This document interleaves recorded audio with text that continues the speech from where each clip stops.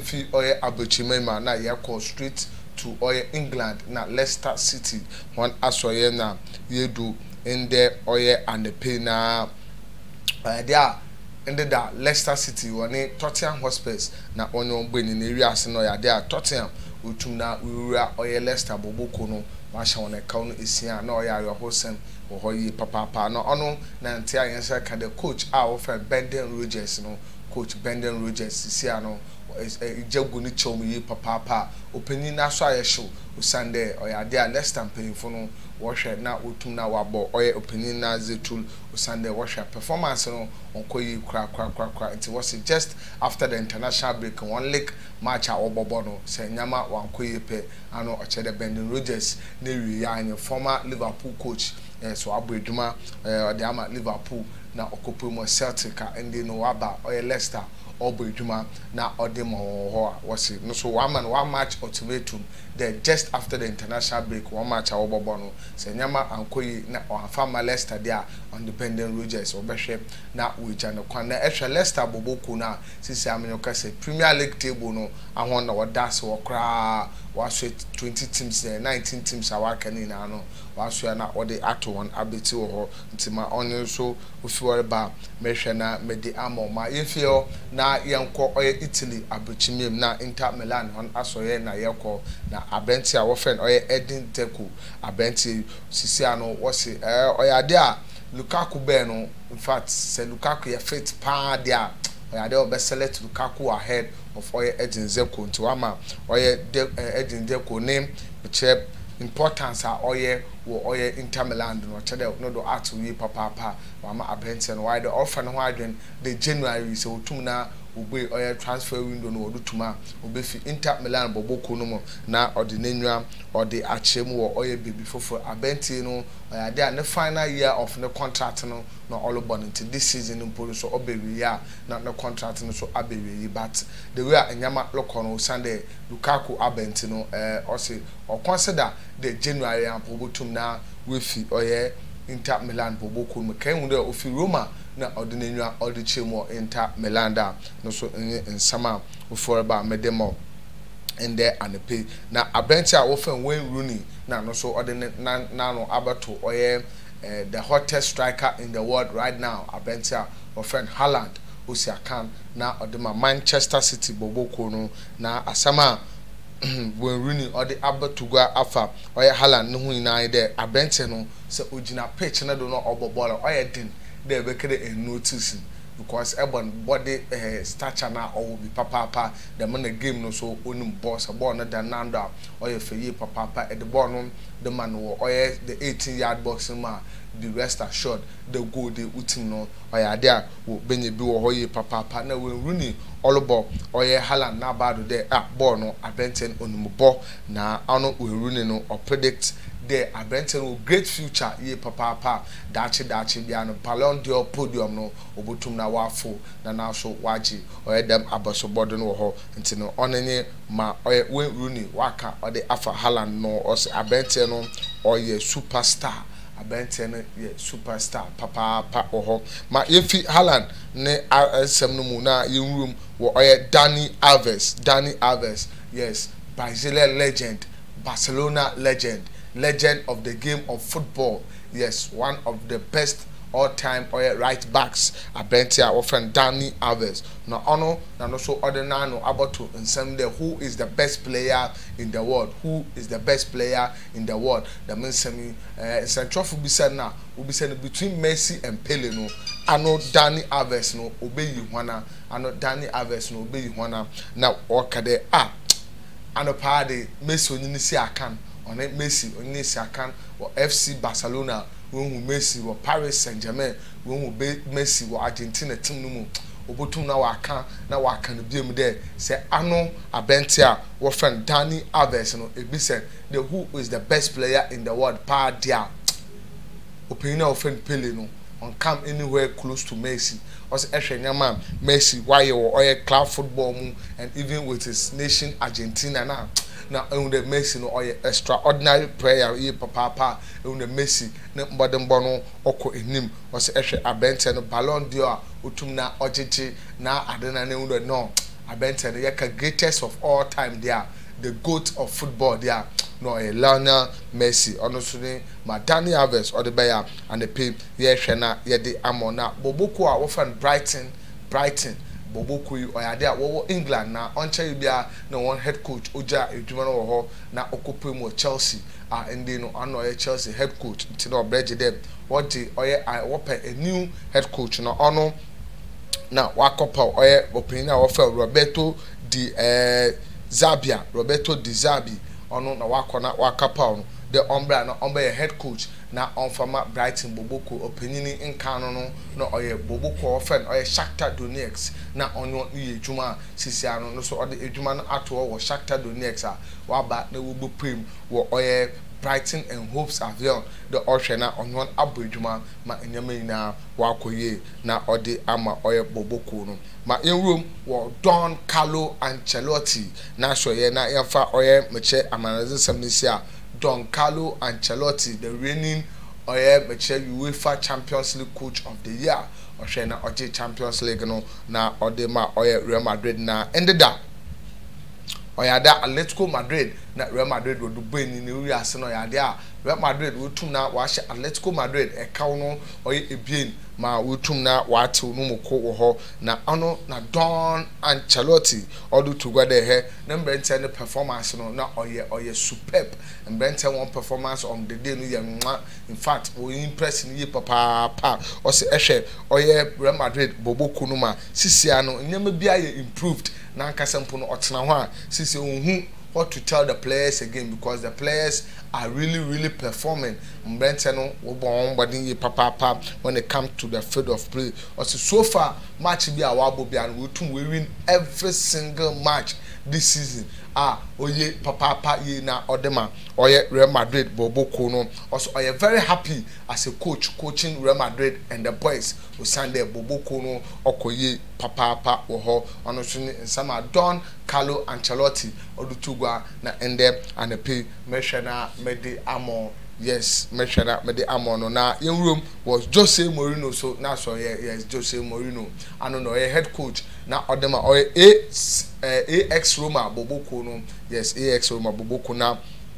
weekendi na oyade a woni Atalanta wonyo lubeni no wi ase na Atalanta wotum na waahye AS Roma e ka no kora wontum want Jose Mourinho as usual on the touch lines na oye ne antics no oye antics the man referee ne se derby opening Maliye de on fata no ohwe na wode oye red card no wode che Jose Mourinho and the menyo kase no their next match after the international break against Inter Milan na ne former club no onya de a Jose Mourinho obotum na oja touch lines wo na ode ama AX Roma Boboko no ono ne ma ofim ne ba ye de mo ma yengina do na yemfa amanazin sam no yemfesi ha enda anepe na menka da ha ya ideas GHTV different ideas more creation and then the no or your ideas GA Sports update na live on Facebook fa o comment no photo aso from ma mehwe na makan amo hemfa na ehwe mefi ma mente won ka hold ben na ewom ma mente won ka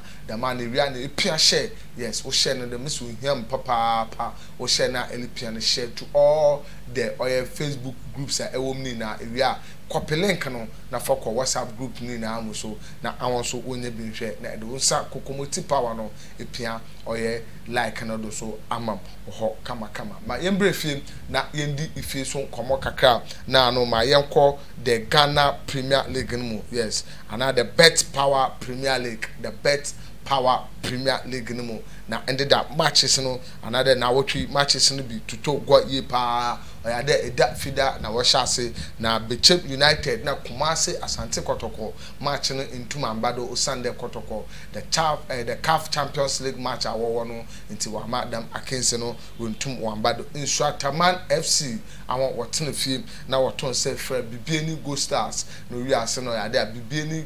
Nswataman etum ahye bibieni eka no kora wentum na wante wanto eda memenda na Dreams FC wɔtena ɔyɛ Dewu Park na wɔto nsa frɛ Kotoku Royals wɔhyɛ wɔn ɛka no kora Kotoku Royals wɔntum na wanto Accra Lions awon so tena fie na wɔkyɛ Kerala United wɔnom wɔn ɛka no ebien Makarala otum na wɔto no moko Glorious Accra Heart of Folk yes the Manchester derby no ori ase no ya de heart ahyɛkɔ ma ɔyɛ Olympics awon so otum na wɔahyɛ kɔ wɔ hɔ Mediama tena oye takwa na wɔkye Boboko a wɔfrɛ Red Tamale United RTU na wɔhyɛ wɔn ibasa ma RTU otum na wɔto no mu ebien wɔ hɔ the man na Tamale City tena fie wɔnhyɛ bi ma Lagos City hyɛ wɔn ɛka no kora wɔntum na want wɔ hɔ and exactly 3 o'clock PM no ɔyade a Kemfeisa wɔne eduana wɔnyo bɔbɔ ɔno so ne ma ofi the Ghana Premier League no ma medema ɔyɛ match day 2 of the Ghana Premier League yes match day 2 of the Ghana Premier League na mede no mu nsam mede amono na matches are occurred over the weekend ɔyade a Kumasi Asante Kotoko awon so wɔtena ɔyɛ Baba Yara Sports Stadium na wɔto nsa frɛ ɔyɛ Meche Boboko a wɔn only see can all the way from Cameroon yes Boboko no in fact Kotoko kwa away ukonya 1-0 ha okwa away ukonya 1-0 na wɔbe fie no na obi ale hwenim de Kumasi Asante Kotoko obotum na wɔde ɔyɛ Boboko a wɔfɛn Kadegu wɔde wɔn n'echi akafom na so wantum afa kɔtɔ ayen kwan owi ase na Kadegu wɔtum na wɔahyɛ ka no kola Kotoko wɔntum wante wɔkɔpem wɔ ɔyɛ penalties atopreko pa to pa edo to na abɔ keeper chena wɔakyem owi ase no Kotoko tum hye baasa ma Kadegu wɔhyɛ ɔyɛ enum wɔ hɔ na wa ma Kotoko wɔtum na wan qualify to the next stage of the CAF Champions League munu kase no Kumasi Asante Kotoko wutum na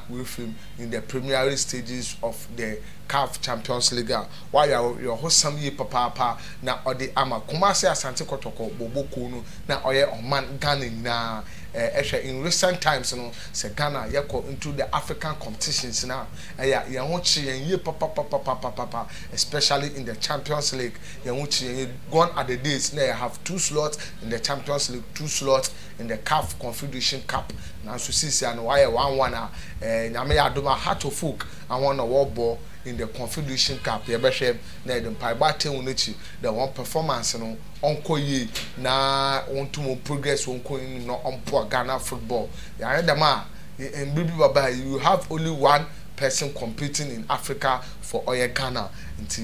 Ghana teams no I don't know mbodembo no say you kopemu Africa na wakofom ye papa factors no de oye bebre factors no oye bebre a emrepem no ye tenafom a ye be the factors no bogu ho na ye de amo still in oye the local stories no oya de a ended up the Manchester derby ohwe na otogwa wo oye Nkran yes Accra Sports Stadium na Manchester derby no otogwa Heart of Folk and Olympics no wi ase no na Kingston area oye 1-1 na abente otum na otoka no na odema Accra Heart of Folk ya abente a wo fen oye Kunedu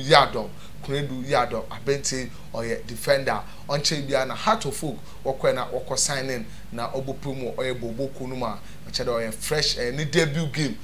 boy na odema Heart of Folk no was the game against oye Olympics na ono na otum na to atena another hotel cow no na odema oye Accra Heart of Folk owie no na central folk yetwe ben e bi sende how do you feel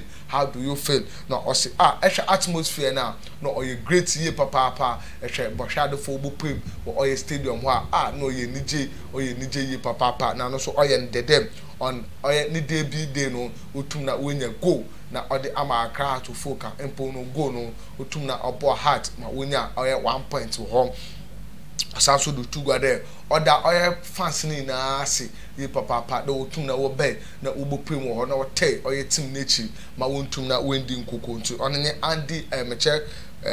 Kunedu Yado asama odo tugwa na yedemo ende oye anepe apprenti a wo Frank Mbella Etuga Frank Mbella Etuga just ended Ghana Premier League no ono na goal king no otodo ebien na Osiakan na odema Kumasi Asante Kotoko abrante ne the ball no onimbo yi papa obende won hye no goals a abrante no goal ne de onimhye pa wo ho a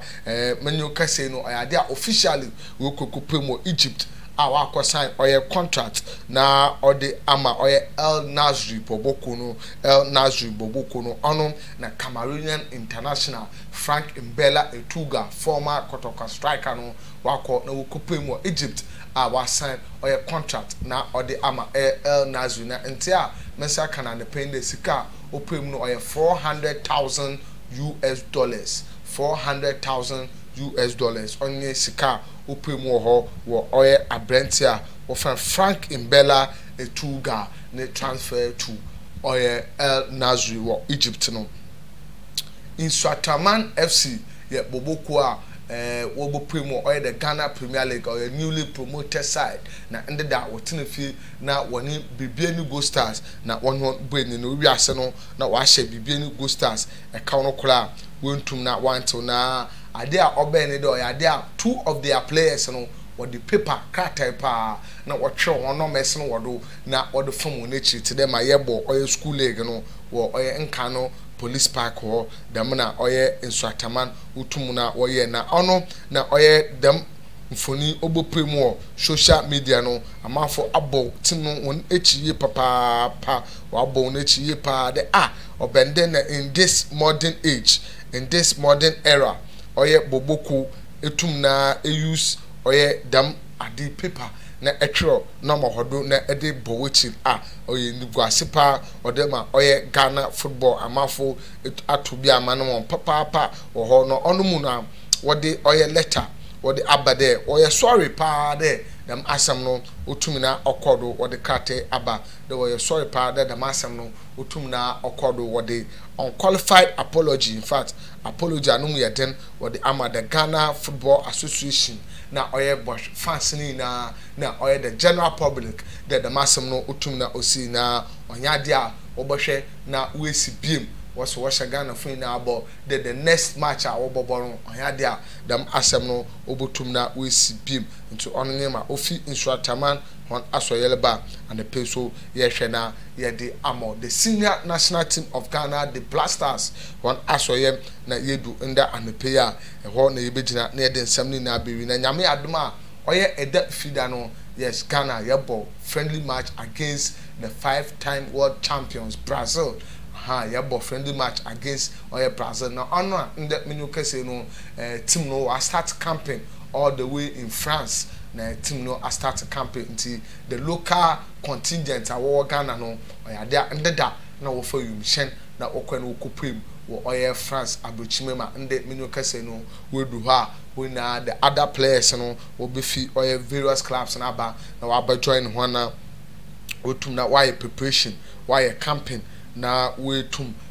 wa prepare ye pa we ke phrase the Brazilian national team no wo ho nti anotunima ofim ba ye de mo in there and pay. Yes, Ghana yebo against the Nicaragua na meche Brazil, but Brazil then no oba first. Nyambo Friday exactly 6 p.m. na dem against no obohwem na watu tugwa oho te ono so ma medemo in there and pay. Aha na yede nsam ni na besi menjina Blasters one camp na yemfa nsam ni na face ha in there and pay. Ideas GHTV na onyo gudo election no live on Facebook. Maka che do wo share ne de ohiam pa. In fact bia na enya time I share the live program but eba behwe na share na fama na bibia onko ye kama and pay ma in room na yenko the comment section wo kakra on Facebook ho na oye Samudin or the abeto or the as